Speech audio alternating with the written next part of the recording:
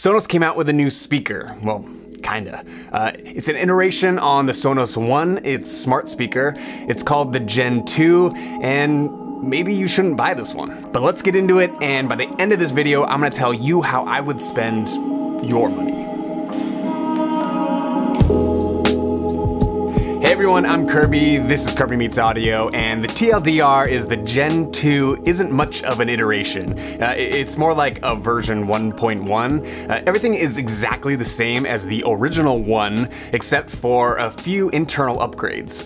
It got a new 4-core processor, Bluetooth low energy just for the initial setup, and increased memory. So all the smart guts, the stuff that actually makes it a Sonos, got an update. But the woofer, the tweeter, the audio amps, everything else that makes this speaker a speaker are exactly the same. Which means it sounds the same, like exactly the same as the original Sonos One and the Sonos Play One, which is a good thing. If you already have a Sonos or two in your house, this will fit right into that system seamlessly. The Gen 2 also takes on the Gen 1's old price tag at $199, and the original gets a drop down to $179, which is a nice little discount, but we're gonna get back to that a little later. So if you're like me, you might be wondering why they made this upgrade.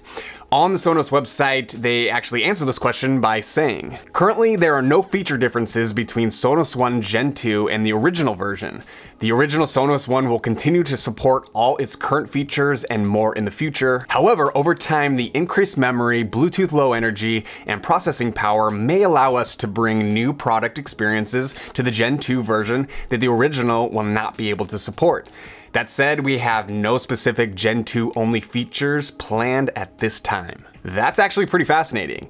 They upgraded a product without features currently planned to utilize those updates. I think that says a few things. For one, this is the speaker model design they're backing for the foreseeable future, which makes sense. This is the perfect form factor for this speaker, and it sounds great as a mono unit by itself or paired with two together. It also says, despite them telling us otherwise, they definitely have future plans for this upgraded speaker.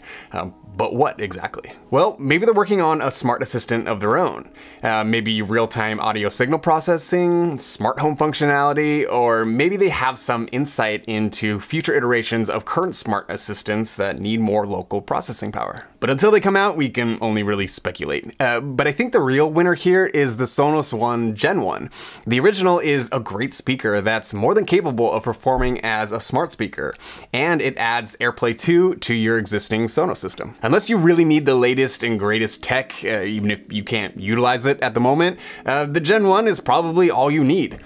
Take the discount and buy yourself lunch. A burrito, maybe. Thank you for watching. Head over to kmakits.com if you're interested in building your own DIY speakers, and I'll see you guys next time. See ya.